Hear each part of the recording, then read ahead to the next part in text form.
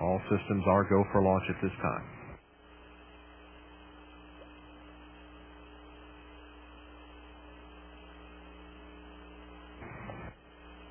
OTC, clear caution warning memory, verify no unexpected errors.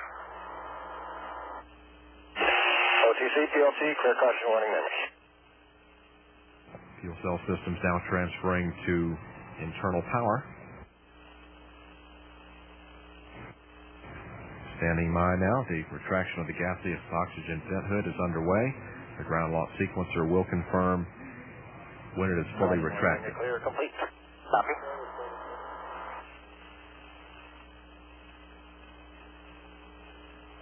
Liquid oxygen tank now at flight pressure.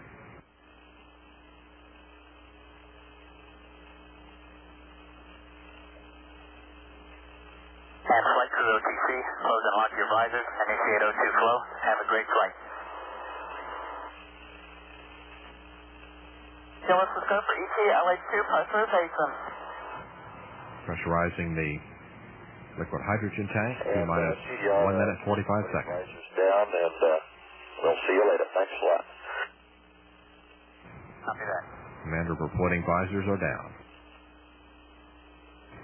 Heaters on the joints of the solid rocket boosters have been turned off. T-minus 40 seconds. The flight data recorders are on. Coming up on a go from the ground launch sequencer. T-minus 31, we have a go. Let's go for auto sequence start. Handoff has now occurred from the ground launch sequencer to the Space Shuttle. Columbia's computers now controlling. Booster hydraulic power units have started. T-minus 16 seconds. Sound suppression water system is armed.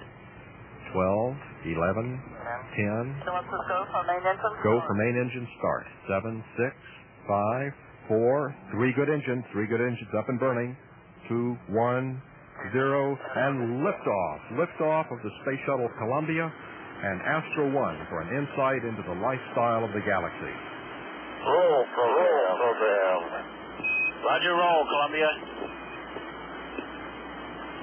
This is Mission Control Houston now controlling as Columbia ascends through 1,400 feet. Good roll confirmed here on the ground. 3 good main engines, 3 good auxiliary power units, and 3 good fuel cells. Columbia now at 6,100 feet.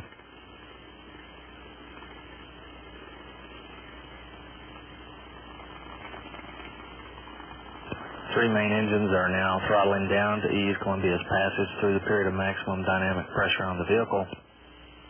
Now at 18,000 feet, 3 main engines now throttling back up, and we show them now at 104%. Columbia, go at throttle up. Roger, go at throttle up. Go at throttle up, and now Columbia at 67,000 feet, downrange 8 nautical miles, relative velocity 2,500 feet per second.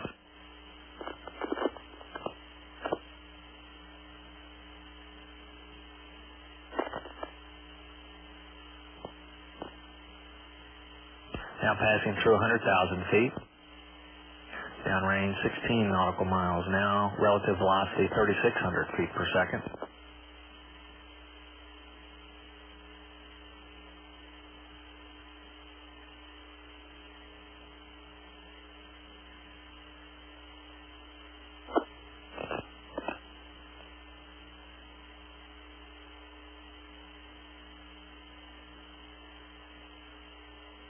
Standing by for SRB SEP call. And good SRB separation confirmed here in the control center.